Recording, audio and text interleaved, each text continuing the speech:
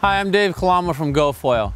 One of the most common questions I get for people starting out foiling, and I do recommend starting out behind a boat, it'll make the process much easier, is where to stand. Where do I stand, right?